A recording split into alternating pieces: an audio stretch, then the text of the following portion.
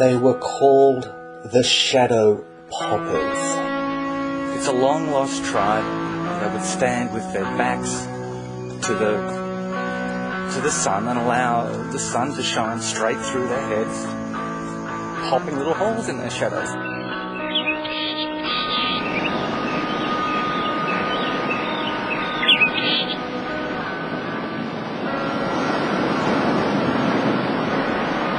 Now watch the shadow carefully.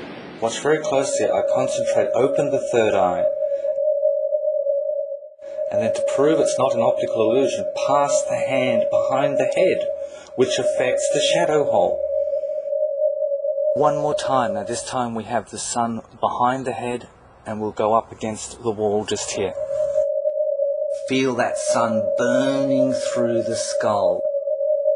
The third eye slowly opens. We hold it open and prove it's not an optical illusion by passing the hand behind the head, and you can see the results.